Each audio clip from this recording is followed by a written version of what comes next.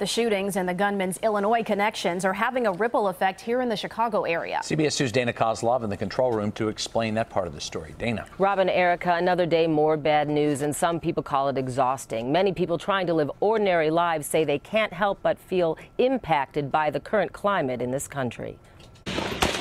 These are the gunshots that pierced America's psyche again, this time fired by a lone gunman at Republican members of Congress. I'm like, oh my God, like what's going to happen next? I looked at it and I was like, come on, again? At gathering spots across Chicago, reaction is similar. You know, we definitely are in a different climate now, and things have only become more and more polarized in the last 10 years. It's just this new level of tension that you feel everywhere. Does it affect your daily life? But it does, in a way. No, it figures into the calculus of what we do. Tension is a word used a lot, an undercurrent many believe is undermining society. Divisions amongst our own people, and the hatred has never been so pronounced.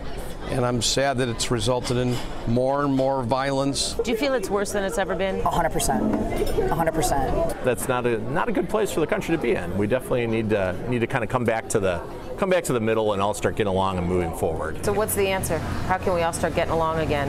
Well, I mean, I don't have that answer, but I mean, we can start by understanding each other. That's the start. I think at their core, we all have very similar values. And I think what would be great for this country is if we could stop talking about these things that really are polarizing and talk about the things that matter. And tonight, in Washington at least, there is some talk of moving in that direction. Live in the control room, Dana Kozlov, CBS 2 News. Robin, Erica. All right. Thank you, Dana.